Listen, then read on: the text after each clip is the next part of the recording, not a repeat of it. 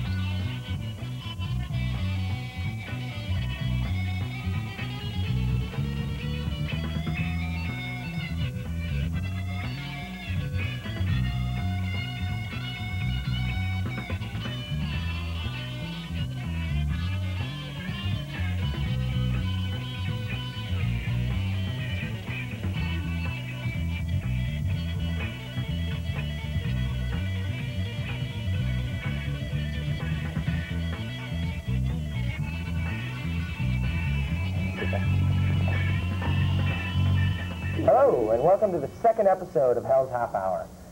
Admittedly, it'll be hard to top last week's premiere episode featuring Color Me Mad, Megadeth, and the New York Philharmonic in a musical extravaganza, but we're game if you are. This week's topic is hot. So hot, the networks don't dare touch it. Only here on cable can we walk the razor's edge and discuss this week's rather delicate topic, human excrement. But before we get into that, ever since last week's world premiere, the rumors have been flying fast and furious. The question poised on everybody's lips is, who are these fresh-faced fellows, and where have I seen them before? We'll take this time to clear up any misconceptions and to give you, the viewing public, the undoctored truth. Rudy Delson.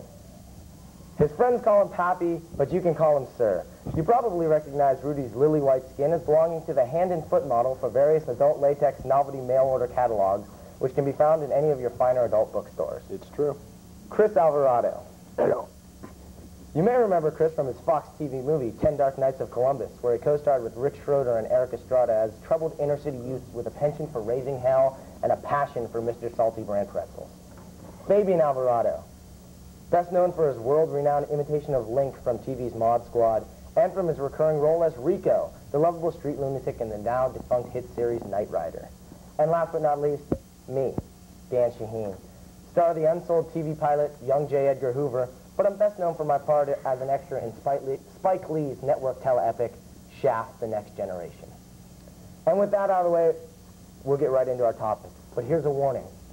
Today's conversation may be inappropriate for younger viewers, as it is peppered with such words as caca and poo-poo-doo-doo. Anyone wishing to leave the room right now? Anybody with heart trouble? Any pregnant women? Any dirt old men? Any really crippled people who can't handle the topic? Leave now. Anybody without the guts to stay on and talk about the subject that the bourgeois society has brainwashed us into thinking that we just can't talk about can leave right now. Shamefully enough, that is me. Well, do you have anything to say about... My personal feeling is that this is inappropriate, sort of no-go material. It shouldn't have been discussed in the first place, and for that reason. We'll see. Well, okay, Ben. All right, with that, we'll say farewell to You the just girl go in the camp. hall with the sellout.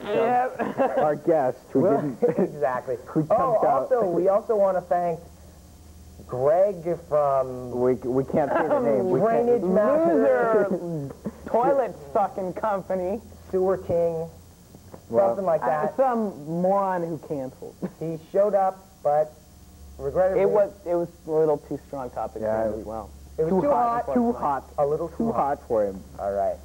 Well, let's get in. I think we have a couple of clips today. Well, no, we're not going to go into those yet. Well, We're gonna go yeah. into those a little later. I'd rather, yeah, if we went into some clips later on. We'll go into some clips a little later. But right now, I mean, let's just talk what's been on my mind for a long time, and that is what's going on with toilet paper these days. I think toilet paper quality is going downhill. What do you? That's true. That's true. And what is with this 2-ply, 3-ply stuff?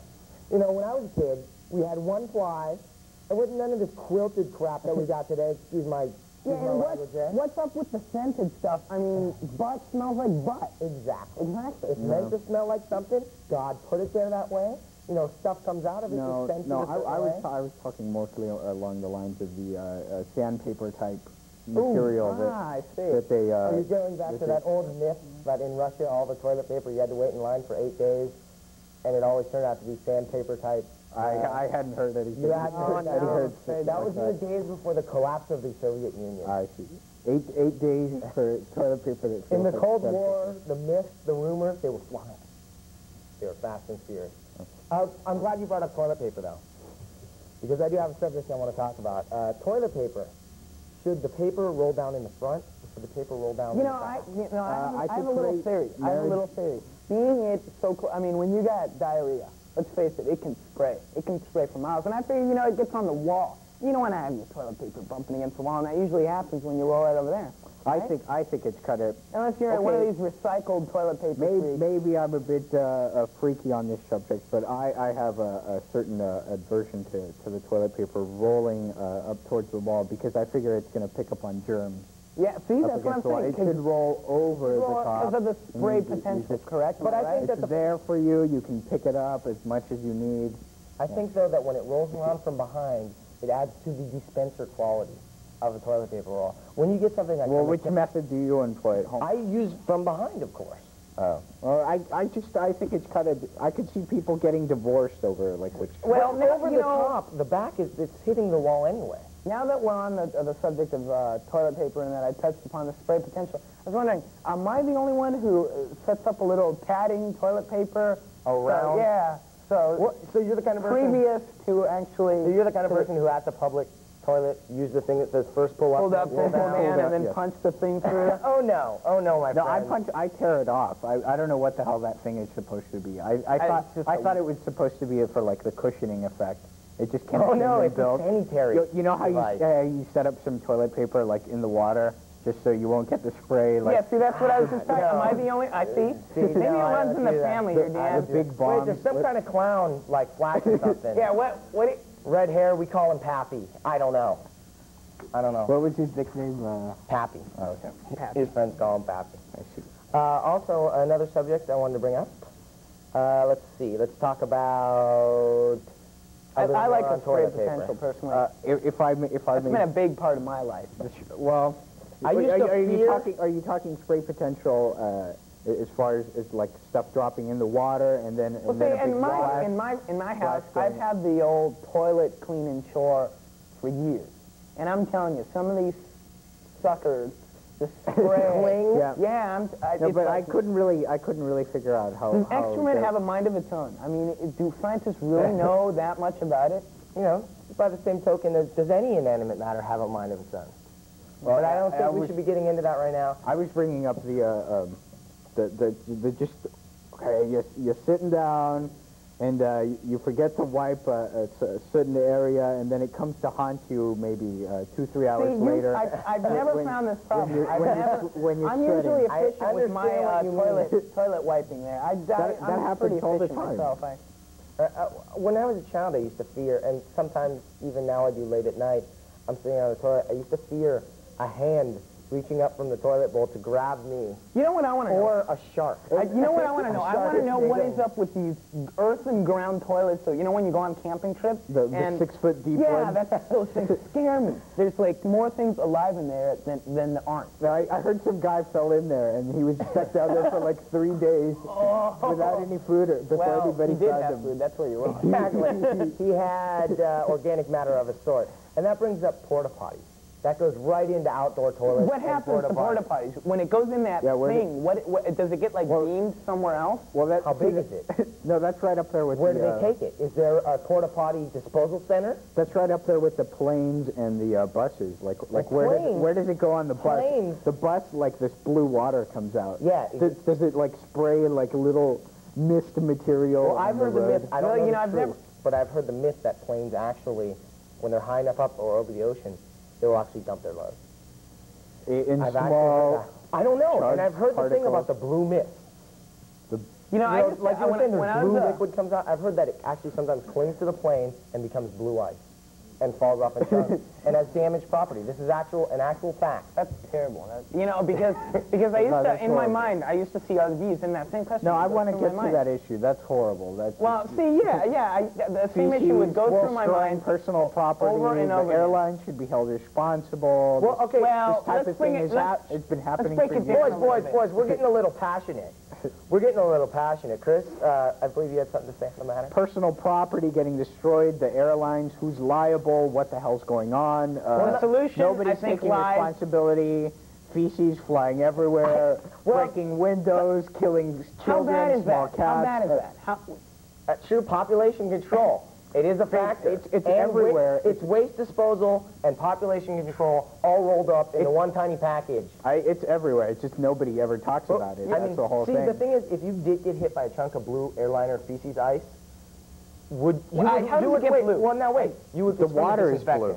You would want to be killed. Because if you're just injured, how embarrassing that is. You go to the hospital, cause of injury, well, the thing with the ice. I've got an icicle of poop stuck in my arm. Human excrement. Yeah, exactly.